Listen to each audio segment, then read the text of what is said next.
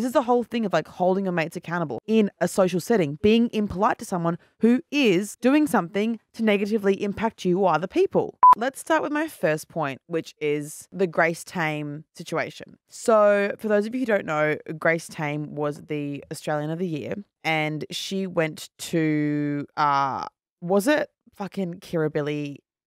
She went to see ScoMo, basically. Yeah. Do I care where? No. It was somewhere where ScoMo was, which is obviously a bad place to be.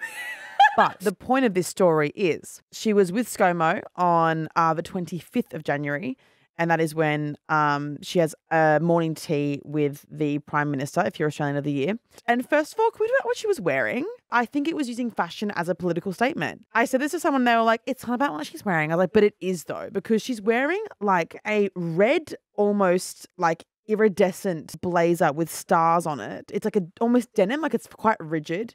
Black trousers, and I think she's wearing like black boots, like almost like combat boots.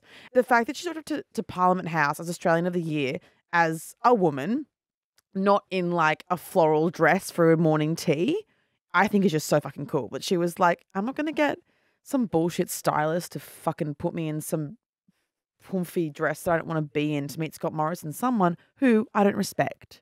So she rocked up, sick outfit, but she didn't get into the theme, I guess, of what I think it was supposed to be, which I really liked. And that was like an act of defiance in itself, her outfit alone. And a lot of people don't know that she said in a podcast with a Batuta advocate, she did say at one point that ScoMo, after she got Australian of the Year, went down to her and whispered after her speech, her incredible speech, "Are you happy now that you let it off your chest?" This is literally what he told her. So how can you fucking smile when somebody tells you something like that? There's something personal here. It's not just that she wants to be rude. I mean, I would want to be rude. I don't think it's meant to be something to like measure politeness by, like if you smile or not. What about somebody who has autism, for example, where they're not able to display emotion? Are you going to discriminate against them? Because they're being impolite and I'm rude. getting a bit angry, actually, because when I saw that as well, I was like... That's a really good point. Fuck you, honestly. That's a really good point. Someone who is autistic or has a disability or... Can't display emotion, is neuroatypical. Yep. Are you going to actually like hold them against that? I also think that if she had smiled, they would have written articles about how she's hypocritical and how she doesn't actually stand by her beliefs and how, when it suits her, when she can get attention, when she's Australian of the Year at the morning tea, then she likes Scott Morrison. It would have been...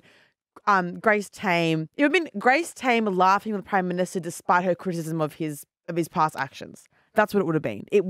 I just feel like she couldn't have won here because she can't fucking stand him. It's like if I met Joe Rogan or if I met, ScoMo equally. A woman acting with autonomy and just being true to her own emotions and her own experiences is not being a sook, is not having a tantrum, is not being all about herself. It's just her existing in the fucking world.